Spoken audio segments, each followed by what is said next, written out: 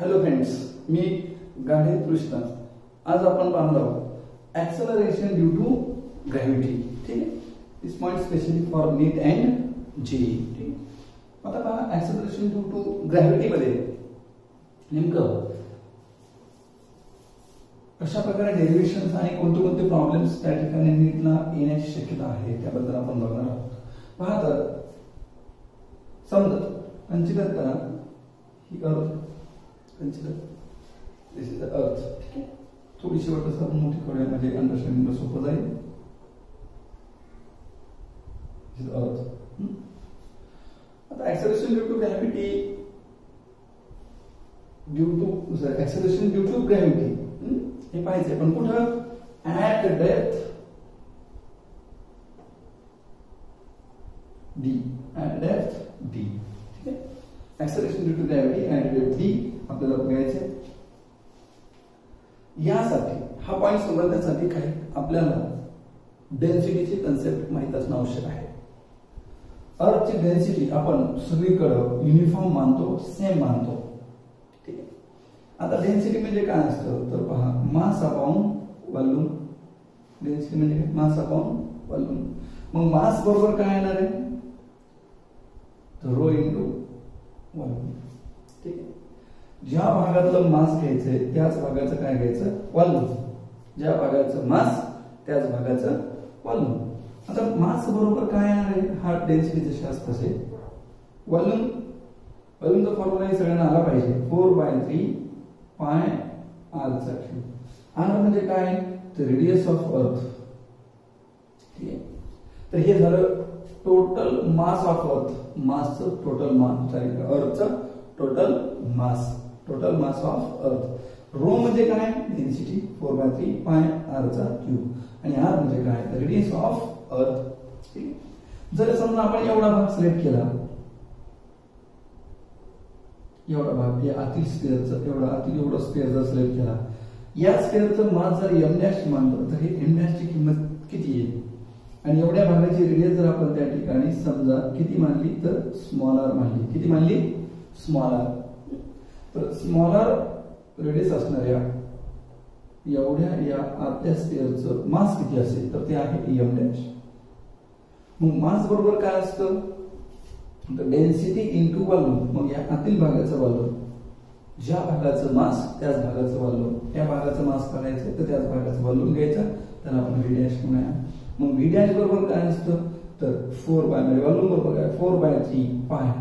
Volume कोणाचं? आतल्या स्फिअरचं. मग रेडियस पण कोणाची घेणार? आतल्या स्फिअरची. ठीक आहे, आतल्या स्फिअरची रेडियस घ्या, आपल्याला भेटेल mass of inner sphere or mass of this inner sphere or we can say the earth. ठीक आहे, एवढ्या भागाचं मास आपल्याला भेटतं, दॅट इज एम डॅश. ठीक आहे, अशा प्रकारे हे झालं मास. कोणत्या भागाचं? आतल्या भागाचं. हे टोटल अर्थचं मास झालं. ठीक आहे, हा या ऍक्सेलरेशन ड्यू टू डेप्थला जर करायचं असेल तर आपल्याला ह्या कन्सेप्टचं नॉलेज असणं आवश्यक आहे. ठीक आहे, राहील लक्षात. कशाला मास कसं काढायचं? डेन्सिटी काय आहे? डेन्सिटी आतल्या भागात जी असणार आहे तीच पूर्ण भागात असणार आहे, कारण डेन्सिटी इथून इथपर्यंत म्हणजे सगळीकडे अर्थची डेन्सिटी कशी आहे? युनिफॉर्म आहे, सारखी आहे. ठीक आहे, तर बघा ऍक्सेलरेशन ड्यू टू ग्रॅव्हिटी आपल्याला काढायची आहे डेप्थवर. तर पहा, आता डेप्थवर काढायची म्हणजे नेमकं कसं आहे? समजा आपण सरफेस वरून खाली गेलो, किती डेप्थला गेलो? डी या डेप्थला. इथं आलो या पॉइंटला. मग इथे त्याची ऍक्सेलरेशन ड्यू टू ग्रॅव्हिटी काढायची. या पॉइंटला ऍक्सेलरेशन ड्यू टू ग्रॅव्हिटी आपण काय समजूया? G D. ठीक आहे, that is acceleration due to gravity at depth D. आता बॉडी इथं असताना या बॉडीचा फोर्स माहिती आहे. न्यूटन्स लॉ ऑफ मोशन नुसार जर फोर्स काढायचं म्हणलं तर मास इंटू ऍक्सेलरेशन म्हणतो की नाही आपण? That is mass into acceleration. तिथे ऍक्सेलरेशन किती मानलं? जी. न्यूटन्स लॉ ऑफ ग्रॅव्हिटेशन नुसार फोर्स बरोबर काय फॉर्म्युला आहे? जी कॅपिटल एम. म्हणजे या इनर स्फिअरचं मास घ्यायचंय, that is capital M into small. ठीक आहे, बाहेरच्या भागाची आपल्याला घ्यायची गरज नाही का, कारण इथे जी बॉडी आहे या बॉडीवर काय होतं, हा आतला स्फिअर काय तयार करतो, फोर्स जो कुठं ओढतो, gravitational Newton's law of gravitation नुसार या बॉडीवर फोर्स तयार झाला, या दोघांमुळे या मोठ्या बॉडीमुळे या बॉडीवर या मोठ्या स्फिअरमुळे या इनर स्फिअरमुळे या बॉडीवर एक फोर्स तयार होतो जो कुठं असतो तर बॉडीच्या सेंटरकडे. ह्या बाकीच्या भागांमुळे जो फोर्स तयार झालेला असेल, समजा इकडे या भागाने फोर्स तयार केला याच्याकडे, या वरच्या भागाने फोर्स तयार केला वर आणि या बाजूच्या भागाने फोर्स तयार केला खाली, या वरच्या भागामुळेचा फोर्स आणि या खालच्या भागामुळे फोर्स काय झाला, कॅन्सल. आणि फोर्स बरोबर काय असतो तर मी तुम्हाला ग्रॅव्हिटेशनल फील्ड बद्दल याचं नॉलेज किंवा याची माहिती तुम्हाला ऑलरेडी मी सांगितलेली आहे. फोर्स बरोबर काय आहे तर E into M, mass into gravitational field. आता मला सांगा, आपण ग्रॅव्हिटेशनल फील्ड बद्दल मी तुम्हाला व्हिडिओ त्या ठिकाणी मागच्या व्हिडिओमध्ये सांगितलं आहे. जर एखाद्याने तो व्हिडिओ बघितला नसेल तर त्याने त्या ठिकाणी युट्यूब चॅनलवर जाऊन ग्रॅव्हिटेशनल फील्ड बाय घालेसर किंवा gravitational field by prime Latur pattern classes हे जर टाकलं तर तुम्हाला त्या ठिकाणी तो पॉइंट येऊन जाईल. त्यामध्ये मी तुम्हाला सांगितलेलं आहे पहा, तर सॉलिड स्फिअर मध्ये ठीक आहे आपण असाच एक स्फिअर मानला होता, तर या स्फिअरमुळं किंवा हा हॉलो स्फिअर झाला, याला जसं आपण बाजूला सरकवलं ना, हा जर भाग आपण हे जर मासाचं बाजूला सरकवलं तर हा स्फिअर म्हणजे एक प्रकारचा काय झाला, हॉलो स्फिअर. आणि हॉलो स्फिअरमुळे आतमध्ये फील्ड काय असते, 0. हा, या आतल्या सॉलिड स्फिअरमुळे त्याच्या सरफेसवर फील्ड किती असते हे आपल्याला माहिती आहे, समजा ते किती असणार आहे E. पण या बाजूच्या स्फिअरमुळे आतमध्ये फील्ड किती असणार आहे, 0. म्हणजे बाजूच्या या स्फिअरमुळे जर फील्ड आतमध्ये 0 असेल तर फोर्स पण या बाहेरच्या स्फिअरमुळे किती असणार आहे, 0. म्हणजे या भागामुळे समजा हा एवढा भाग तुम्ही मानला तर या भागासाठी हा एवढा जो स्फिअर आहे, हा आउटर जो स्फिअर आहे, या स्फिअरमुळे इथे फील्ड किती असणार आहे, 0. त्यामुळे फोर्स पण किती असणार आहे एवढ्या मासमुळे, 0. हा, पण या स्फिअरमुळे इथे फील्ड असणार आहे काही ना काहीतरी, त्यामुळं इथे फोर्स पण असणार आहे. आता फील्ड काय असणार आहे काय नाही हे मी तुम्हाला त्या व्हिडिओमध्ये डिटेलमध्ये एक्सप्लेन केलेलं आहे. इथं फील्ड असणार आहे, कोणामुळे इथे फील्ड असणार आहे, आतल्या भागामुळे, बाहेरच्या भागामुळे असेल का नाही. आता फील्ड आहे म्हणल्यानंतर कोण आहे, फोर्स आहे. फोर्स म्हणल्यानंतर कोण आहे, ऍक्सेलरेशन आहे. पण फील्ड आपल्या स्फिअरमुळे आहे, मग फोर्स पण कोणामुळे असेल, आपल्या स्फिअरमुळे असेल, बाहेरच्यामुळे नाही. ठीक आहे, आणि मग तो फोर्स आपण बघूया. तर तो फोर्स काय येणार आहे मग, तर बघा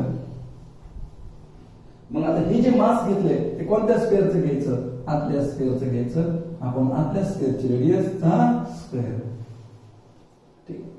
हा, आणि हा फोर्स आपण त्या ठिकाणी एकाच बॉडीवर तयार झालेला आहे म्हणून हे दोन्ही फोर्सेस काय समजूया सेम.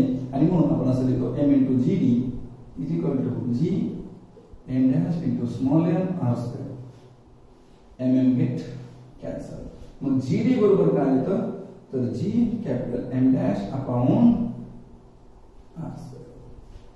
ठीक आहे, दिस is acceleration due to gravity at depth d. at depth d वर एवढी acceleration due to gravity भेटते. पण यावरून आपलं काम भागत नाही, कारण आपल्याला acceleration due to gravity he d च्या फॉर्म मध्ये पाहिजे. बरं, आतल्या स्क्वेअरचं मास आपण पाहिजे, पण त्याची किंमत आपल्याला माहिती पाहिजे. ती कशी काढणार तर ती काढणार आपण m डॅश बरोबर रो इंटू वॉल्यूम, जे मी तुम्हाला इथं ऑलरेडी काढून दाखवलेलं आहे. काय आहे किंमत मग, तर ती किंमत येते रो इंटू 4/3 पाय r चा क्यूब. ठीक आहे, या ठिकाणी ही किंमत ठेवून द्या, तुम्हाला आन्सर भेटून बघा. तर काय ना मग gd बरोबर g 4/3 पाय r cube.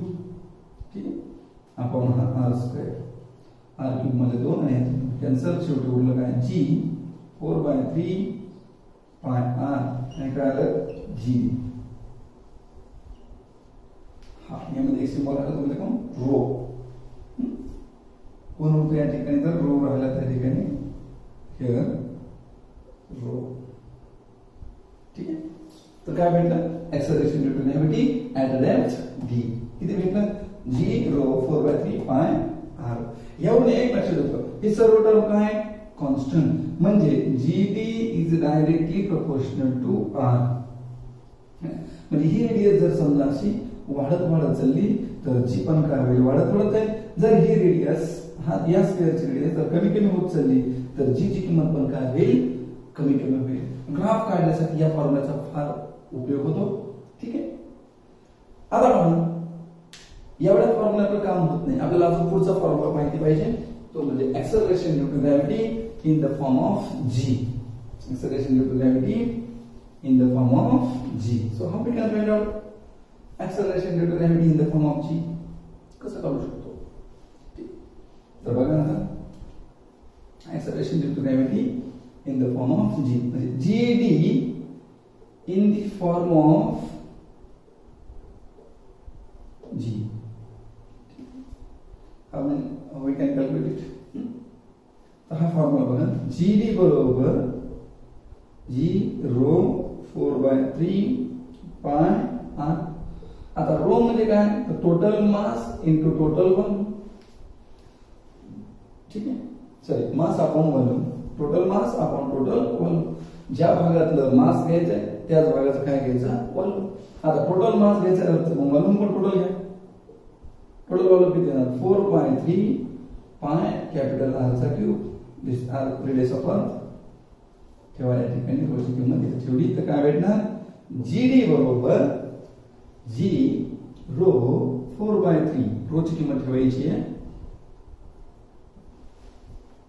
Capital M upon 4/3 पाय आर चा क्यूब ठीक आहे इनटू 4/3 हे पाय आर जसे आला तसं ठीक आहे फक्त या रोजच्या जागा ही किंमत आपण या ठिकाणी पुट केली 4/3 कॅन्सल शेवटी काय आलं जीबी बरोबर जी capital M R cube into R gravitational constant total mass of earth total radius of earth हे कॉन्स्टंट टर्म आहे म्हणजे परत हेच प्रूफ होतो ठीक आहे एवढे आपलं काम बघत नाही आपल्याला आता जी DD in the form of कशात काढायचं आहे जी मध्ये मग आता कसं करणार तर आपल्याला माहिती आहे की जीएम बरोबर काय आहे ठीक आहे हे व्हिडिओ पॉज करून किंवा स्क्रीनशॉट घ्या किंवा पॉज करून लिहून घ्या ठीक आहे मी तुम्हाला याची पुढची टर्म सांगतो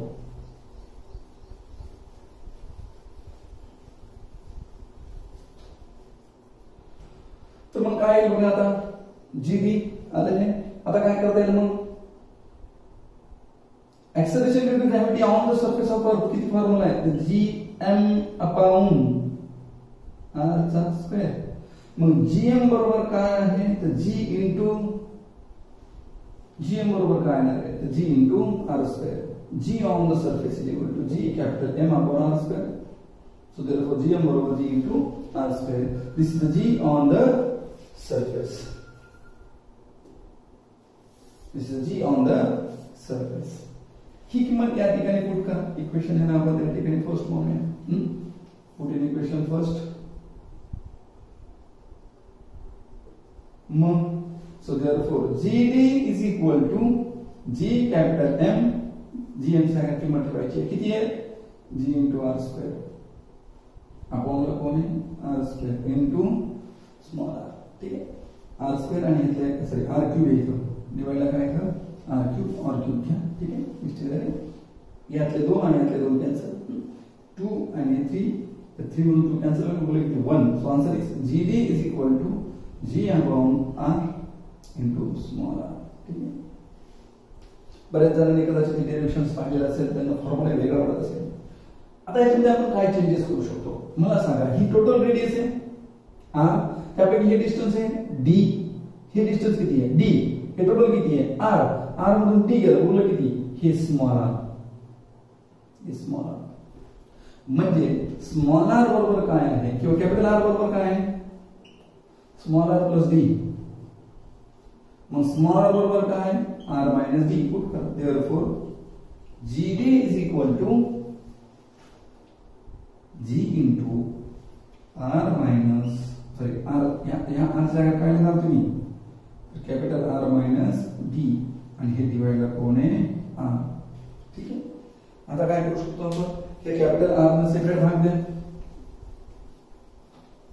ठीक आहे, कॅपिटल आर ने सेपरेट भाग द्या. काय मग जीडी बरोबर जी आर मायनस डी सेपरेट भाग दिला तर R upon R, R R cancel, काय उरलं 1 मायनस डी अपॉन आर, कोण आलं जी डी.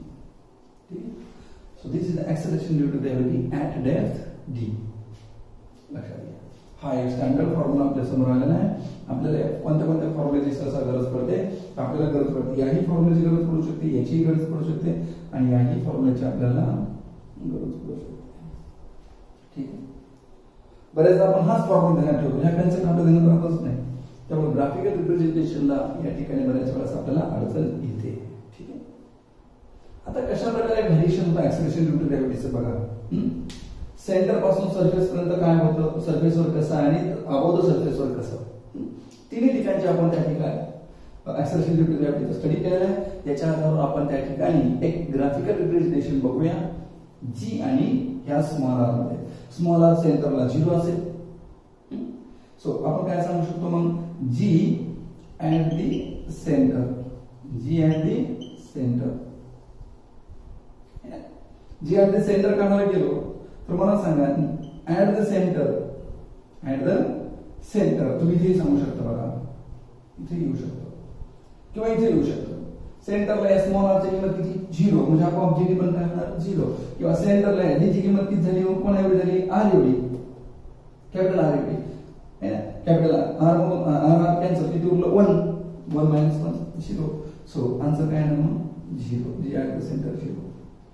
म्हणजे अर्थच्या सेंटरला एक्सेलरेशन ड्यू टू ग्रॅव्हिटी किती असते 0 असते.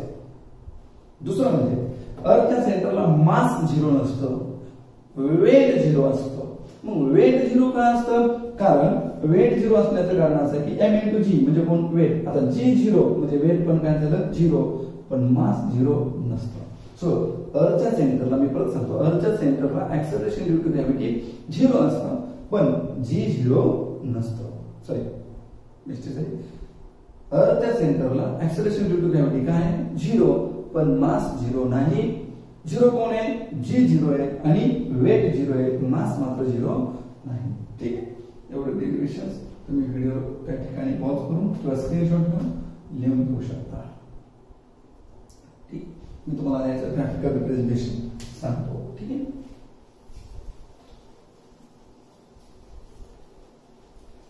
हे रिप्रेझेंटेशन करण्याच्या आधी आपल्याला तिन्ही ठिकाणचे म्हणजे सरफेसवर एक्सेलरेशन ड्यू टू ग्रॅव्हिटी काय आहे, फॉर्म्युला, हाईट वर काय आणि डेप्थ वर काय आहे, तो फॉर्म्युला आपण बघूया. फॉर्म्युला बघितल्यानंतर मी तुम्हाला याचे काही प्रॉब्लेम सांगतो आणि आता आलेला नेटचाही प्रॉब्लेम सांगतो. ठीक आहे. तर पहिला बघा, जी on the surface, G on the surface, capital G capital M upon R चा स्क्वेअर. सेकंड वन जी एट हाइट h, जी एच म्हणतो आपण त्याला, तो फॉर्म्युला तुम्ही आपण पाहिलेला आहे, जी upon 1 plus h upon r चा होल स्क्वेअर. ह्याला आपण दुसरा एक फॉर्म्युला लिहिला होता, जेव्हा h is very very small असतो तेव्हा g into 1 minus 2h upon r. आणि डेप्थ साठी g end depth d. Depth साठी फॉर्म्युला जो आहे तो असा पण आपण पाहिला, आताच पाहिला आहे तो. ठीक आहे. आजच्या स्वरूपामध्ये द्यायचं g capital M upon r cube into small r. या स्वरूपामध्ये आपण फॉर्म्युला बघितलेला आहे. ठीक आहे. यामध्ये आपण दुसरा एक formula g end depth is equal to g 1 minus d upon r असा आहे. या फॉर्म्युला आपल्याला काय सांगता येतं, तर gd is directly proportional to r. gd is directly proportional to r असं आपण सांगू शकतो इथं. मग या तिन्ही फॉर्म्युल्याच्या आधारे आपण ग्राफ त्या ठिकाणी ड्रॉ करू शकतो. ग्राफ कोणामध्ये? स्मॉल आर मध्ये आणि जी मध्ये, की ऍक्सलरेशन मध्ये. हे ऍक्सलरेशन कुठं वाढतं, कुठं कमी होतं, कुठं कशा प्रकारे आपण हा एक स्पेअर मी त्या ठिकाणी काढतो. स्पेअर ह्या ऍक्सिसवर आपल्याला जी घ्यायचे, हे सेंटर या स्पेअरचं. इकडे स्मॉल आर ची किंमत काय होत चालली? वाढत चालली. इथे सर हा स्मॉल आर काय असणार आहे? Capital R. ठीक आहे. आता बघा, जेव्हा हा स्मॉल आर कॅपिटल आर पेक्षा लहान असतो तेव्हा पॉइंट कुठं असतो? इनसाइडला. जेव्हा हा स्मॉल आर कॅपिटल आर एवढा असतो तेव्हा पॉइंट कुठं असतो? सरफेसवर. आणि जेव्हा हा small R greater than R असेल तेव्हा पॉइंट कुठं असेल? आउटसाइडला. ठीक आहे. परत सांगू बघा, हा स्मॉल आर कॅपिटल आर पेक्षा लहान इनसाइडला, R capital is equal to R, small R is equal to capital R सरफेसवर, स्मॉल आर लेस दॅन कॅपिटल आर आउटसाइडला. तर अशा प्रकारे त्या ठिकाणी.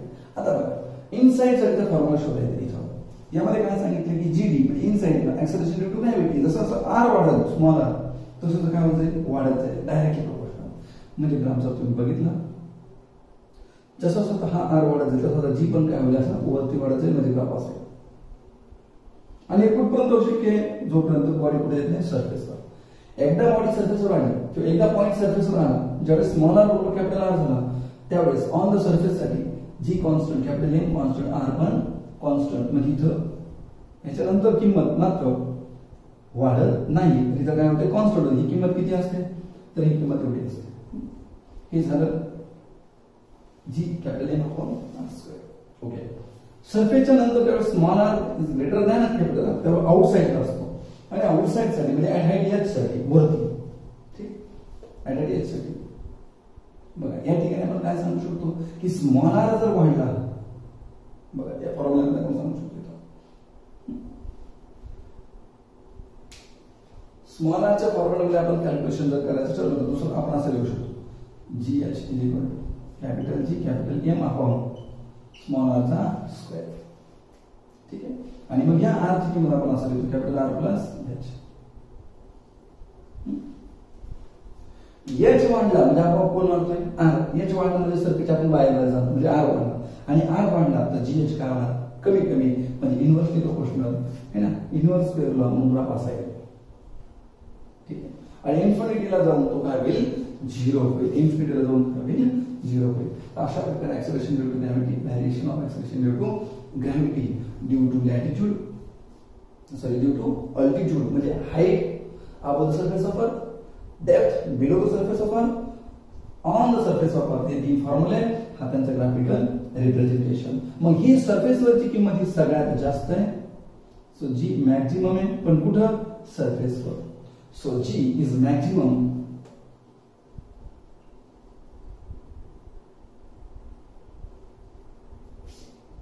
On the surface of earth. लक्षात असू द्या, ग्राफ फार महत्वाचा आहे. आणि ग्राफिकल रिप्रेझेंटेशन वर एका महिना नीटला प्रॉब्लेम असतो, जेईला प्रॉब्लेम असतो, एक तरी प्रॉब्लेम असतो. आणि म्हणून आपल्याला हा सहसा प्रॉब्लेम तीन कन्सेप्ट दर्शवतो म्हणून हा प्रॉब्लेम येण्याची शक्यता फार आहे. लक्षात घ्या. त्यामुळे हे फार आयएमपी पॉइंट आहे एवढा लक्षात ठेवा. ठीक आहे. स्क्रीन पॉज करून लिहून घ्या. ठीक आहे.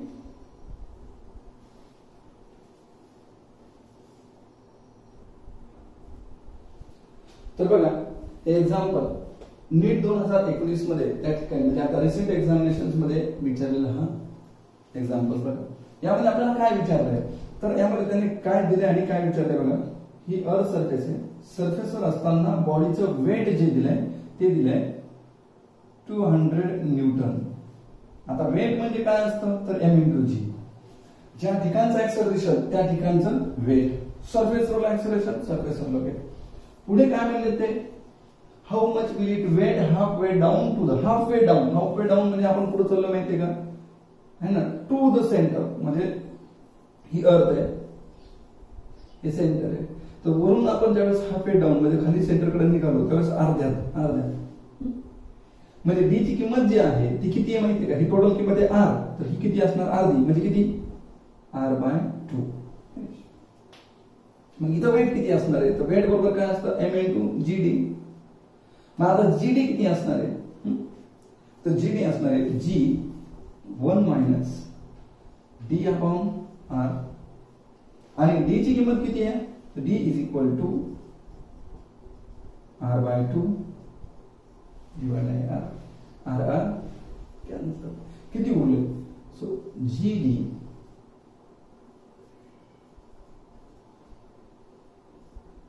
(1 - 1/2). आता बघा एक आणि हा अर्धा, एक मधून अर्धा गेला, किती उरलं? अर्धा. म्हणजे जीडी बरोबर काय येईल मग? जी इंटू हाफ, अर्धा ना, एक मधून अर्धा गेला अर्धा. ठीक आहे, म्हणजे जीडी बरोबर काय आलंय? तर g/2. मग आता बघा इथलं वेट आणि इथलं वेट, हे वेट तर तुला करूया. So weight and depth d = m × gd divided by weight on the surface. m × g, mm cancel. ठीक आहे, हा w भागिले इकडे आला काय मग गुणिले. आणि gd ची किंमत किती आहे? g/2. सो g/2 डिवाइड हा g, g ची किंमत g/2, g जसं तसं, हा भागिले इकडे आला काय मग गुणिले. डिवाइड चे इकडे आल्यावर मल्टिप्लाय मध्ये. आता wd = g कॅन्सल. आणि वेट ऑन द सरफेस किती आहे? 200. सो 200 डिवाइडेड बाय 2 म्हणजे आन्सर येईल 100 Newton. So this is the weight on at the depth. ठीक आहे, किती येईल मग? Answer is 100 Newton. Option number C. Video pause करून द्या. थोडा सिंपल प्रॉब्लेम आताच्या नीट मध्ये विचारलेला आहे. कदाचित या वेळेच्या नीटला रिलेशनवर प्रॉब्लेम येईल. रिलेशन कसं? काही सरफेसवर एवढं वेट होतं. आता इथे प्रश्नामध्ये काय की सरफेसवर 200 न्यूटन एवढं वेट होतं. कदाचित असा प्रश्न येऊ शकतो की 1 मीटरवर एवढ्या हाईटवर एवढं वेट होतं, किंवा 10 मीटरवर एवढ्या हाईटवर एवढं वेट होतं. तर मग 1 मीटर खाली गेल्यानंतर जमिनीमध्ये डेप्थ मध्ये गेल्यानंतर किती वेट असेल, असा प्रश्न असू शकतो. ठीक आहे, ते कसं करायचं ते पाहू. व्हिडिओ पॉज करून एवढं फास्ट मध्ये लिहून घ्या.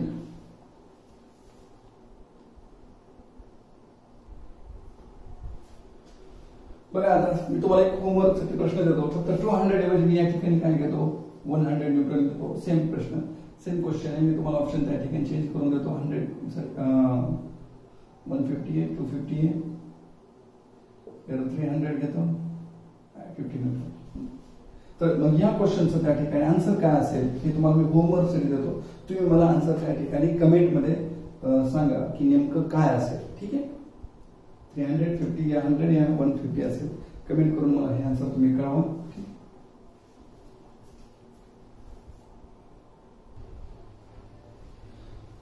हा बघा, हा क्वेश्चन नीटच्या 2016च्या फेज 2 मध्ये विचारलेला आहे. तुम्हाला थेअरी मध्ये सुरुवातीलाच हा एक्सप्लेन केलेला आहे पॉइंट. नेमकं ग्राफ काय आहे ना, यामध्ये मी तुम्हाला सांगितलं होतं की जी ऑन द सरफेस वर, ऑन द सरफेस काय फॉर्म होता? Capital G capital M upon R. हा सांगितला होता कॉन्स्टंट, सॉरी आर चा स्क्वेअर कॉन्स्टंट. त्यानंतर जी on G about at height H वर फॉर्म्युला मी तुम्हाला सांगितलं होतं capital G capital M upon R चा स्क्वेअर. आणि जी ऍट डेप्थ डी साठी जी capital M upon R cube into small R असं तुम्हाला सांगितलं होतं. यामध्ये काय लक्षात येतं की जी H is inversely proportional to R square. इथं काय लक्षात येतं की जी is directly proportional to R square किंवा आर. फक्त यांनी काय केलं, या एक्स ऐवजी कोण घेत नाही, सॉरी आर ऐवजी कोण घेत नाही? एक्स. फक्त इथं आर ऐवजी मी काय घेतोय? एक्स. एक्स काहीच बदल नाही. ठीक आहे, म्हणजे जेव्हा एक्स 0 असतो तेव्हा फील्ड काय यायला पाहिजे? 0. एक्स वाढत चाललाय, फील्ड वाढत चालली. कुठपर्यंत वाढणार? सरफेस पर्यंत वाढणार. सरफेसला GM into R square constant आहे, इथं कॉन्स्टंट आहे. आउटसाइडला है ना, कारण जेव्हा हा स्मॉल आर लेस दॅन आर असतो त्यावेळेस इनसाइड स्मॉल आर ऐवजी आपण x is equal to R and x greater than R आउटसाइडला. ठीक आहे, आउटसाइडला म्हटलं आणि हाईट वर म्हटलं तर inverse proportional to x square graph असेल. थेरीमध्ये मी आपण त्या ठिकाणी बघितलेलं आहे. याचा आन्सर त्या ठिकाणी काय मग ऑप्शन डी इज करेक्ट. ठीक आहे, पॉज करू, लिहून घ्या. बघा आता हे numerical. The acceleration due to gravity at height 1 kilometre above the earth. आता ॲट हाईट एच साठी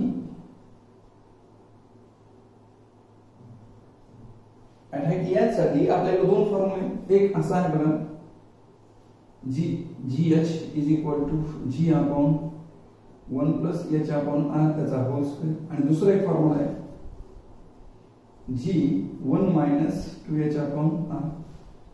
सर आता कोणता फॉर्म्युला वापरायचा हा मोठा प्रश्न आहे. अशा वेळेस त्या ठिकाणी काय करायचं बघा, ज्यावेळेस तुम्हाला अशा प्रकारचे कोण प्रॉब्लेम येतील, ज्यावेळेस तुम्हाला अशा प्रकारची कंडिशन येईल की आता नेमकं फॉर्म्युला कोणता वापरायचा, सिच्युएशन आपल्याला माहिती आहे की एच जर हा आर च्या तुलनेत असेल म्हणजे आर च्या 4 पट कमी असेल किंवा r/4 असेल, आर च्या अर्धा असेल, आर च्या चतुर असेल, आर एवढा असेल, आर च्या डबल असेल, म्हणजे आर च्या तुलनेत जर हाईट असेल खूप जास्त असेल तर हा फॉर्म्युला. आणि जर एच खूप कमी असेल तर आर ची किंमत 6400 किलोमीटर. आर ची किंमत जर बघितली किती 6400 किलोमीटर आणि एच ची किंमत किती 1 किलोमीटर. म्हणजे ह्या अंतराच्या मानाने ही किंमत खूप कमी. अशा केसमध्ये तुम्ही हा फॉर्म्युला वापरू शकत नाही तर तुम्ही हा वापरा. ठीक आहे, मग आपण कोणता फॉर्म्युला वापरायचा आहे, तर आपण फॉर्म्युला वापरायचा आहे सेकंड वाला जीएच चा. कोणता, बऱ्याचदा हे विद्यार्थ्यांमध्ये कन्फ्युजन होतं. So GH is equal to काय फॉर्म्युला आहे, जी 1 मायनस 2h अपॉन आर. आता एच ची किंमत किती दिली, ठीक आहे, किंवा हा जीएच. नंतर त्याने काय सांगितलं, is the same as at a depth d below the surface. म्हणजे जर आपण सरफेस वरून d एवढ्या खोल गेलो, हे सेंटेन्स इथं आलो समजा d एवढ्या खोल गेलो तर, किंवा इथं असताना d एवढ्या खोल गेलो, इथं असताना जे ऍक्सेलरेशन भेटल हे आणि या हाईट वरलं ऍक्सेलरेशन हे कसं असायला पाहिजे, सेम. आता डेप्थ साठी जी डी ची किंमत किती आहे, मग जी 1 मायनस डी अपॉन आर. आता हे आणि हे ऍक्सेलरेशन कसं आहे, सेम. दोघांची तुलना करू. जेव्हा दोघांची तुलना आपण केली तेव्हा काय भेटतं, जी 1 minus 2h upon R is equal to G 1 minus D upon R. G cancel, उरलं 1 मायनस 2h अपॉन आर बरोबर 1 मायनस डी अपॉन आर. लक्षात घ्या, प्लस 1 मला इकडे काय मायनस, मग 1 मधून 1 गेला किती उरला, त्या ठिकाणी 1 गेला 0, उरला काय का मायनस 2h अपॉन आर बरोबर minus j upon R. R cancel. ठीक आहे, आर कॅन्सल. मग आता d ची किंमत किती येणार, so d is equal to minus minus plus, मग d is equal to 2h. मग h ची किंमत किती दिली 1, मग 2 into 1 म्हणजे किती आलं 2 किलोमीटर. ठीक आहे, म्हणजे इथे the given option is C, D equal to 2 kilometre. थोडी पॉज करा आणि लिहून घ्या.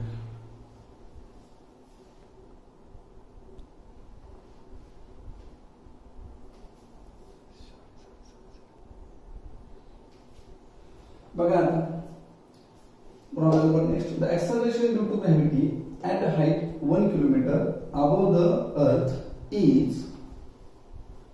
ठीक आहे, म्हणजे त्यांनी काय सांगितलं की ॲट हाईट एच वर सरफेस पासून एच एवढ्या हाईट वर एक्सेलरेशन ड्यू टू ग्रॅव्हिटी किती आहे समजा जीएच. आता या जीएच साठीचा फॉर्म्युला कोणते आहेत, जीएच साठी फॉर्म्युला आपल्याला माहिती आहे. एक जो आहे जी 1 मायनस 2h अपॉन आर हा आहे, ठीक आहे. आणि दुसरा आहे GH is equal to capital G capital M upon किंवा जी upon 1 plus H upon R hole square. हा आहे की नाही, कोणता वापरायचा मोठा प्रश्न आहे. जेव्हा एच ची किंमत ही खूप जास्त असते, म्हणजे एच ची किंमत किती असते समजा r/2 असेल किंवा r/3 असेल किंवा H is equal to R असेल तेव्हा. पण आता इथे एच ची किंमत किती दिली, एच ची किंमत दिली 1 किलोमीटर आणि आर ची किंमत किती माहिती आहे 6400 किलोमीटर. म्हणजे आपण जर विचार केला की याची किंमत 1 किलोमीटर आहे आणि ह्या 6400 पेक्षा ती खूप लहान आहे, अशा वेळेस आपण हा फॉर्म्युला वापरतो. आणि जेव्हा अशा प्रकारच्या किमती दिल्या असेल तेव्हा हा फॉर्म्युला वापरतो. या प्रॉब्लेम मध्ये याची किंमत किती दिली? 1 किलोमीटर. फॉर्म्युला कोणता वापरू? हा. ठीक.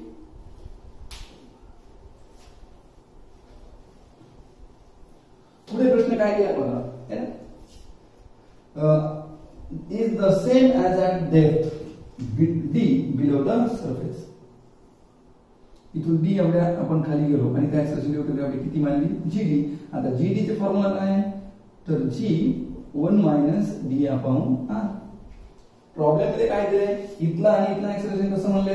सेम. म्हणजे हे आणि हे फॉर्म्युला कसा असेल? सेम. म्हणजे जीएच बरोबर जीडी. जीएच ची किंमत किती आहे? जी 1 मायनस 2h अपॉन आर बरोबर जी 1 मायनस डी अपॉन आर. जी जी कॅन्सल. आता मला सांगा 1 मायनस 2h अपॉन आर बरोबर 1 मायनस डी अपॉन आर. हे 1 प्लस वाले इकडे काय? Minus 1 1 cancel. मायनस मायनस इकडे मायनस 2h अपॉन आर येते बरोबर इकडे मायनस मायनस प्लस होईल. R cancel. 2h बरोबर कोण आलं? डी. पण डी बरोबर काय येणार? 2h. आणि h ची किंमत किती आहे? 1. म्हणजे आन्सर किती येणार? 2 किलोमीटर. कारण h बरोबर 1 किलोमीटर. म्हणजे डी ची किंमत किती आली? 2 kilometre. So option number C is correct. आणि बघा नीट 2017 मध्ये हा प्रश्न विचारला होता. म्हणजे हा पॉइंट नीटच्या उद्देशाने फार महत्त्वाचा आहे. Acceleration due to gravity due to depth. 19 ला डेप्थचा विचारला होता. म्हणजे नक्कीच या एक्झाम मध्ये हाईटवरचा प्रश्न येण्याची शक्यता आहे. ठीक. त्यामुळे पॉज करून लिहून घ्या. तर बघा हा एक्झाम्पल 2017 MSCIT ला विचारलेला आहे. यामध्ये आपल्याला बघा काय क्वेश्चन दिलाय? The depth D at which the value of GD becomes 1/n. म्हणजे डी या डेप्थ वर या जीडी म्हणजे जी ची किंमत किती दिली माहिती आहे? 1/n times the value at the surface. Surface वर किती आहे? जी. जी च्या किती पट? 1/n times. पण जीडी चा फॉर्म्युला मात्र काय आहे? तो आहे जी 1 मायनस डी अपॉन आर. प्रश्न केलाय काय त्यांनी?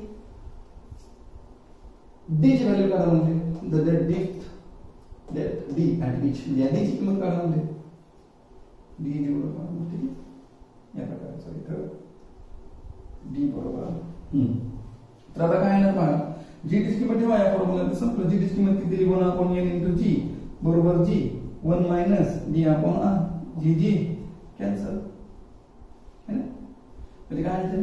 1/n बरोबर 1 मायनस डी अपॉन आर. आता मायनस वाले इकडे काय होईल मग? प्लस. आणि हे प्लस वाले इकडे काय होईल मग? मायनस. मग डी बरोबर काय येणार? R 1 minus 1/n. अशा प्रकारचा ऑप्शन आहे का? अशा प्रकारचा ऑप्शन काय नाही आहे. मग ते कसं गुणाकार करायची व्हॅल्यू काय होती? किती पण असं करू शकतो. n × 1 मायनस 1 n × 1 असं आहे का बघा. सो अशा प्रकारचा ऑप्शन आहे. Option number D is correct. Option number C is correct. ठीक आहे. व्हिडिओ पॉज करून लिहून घ्या.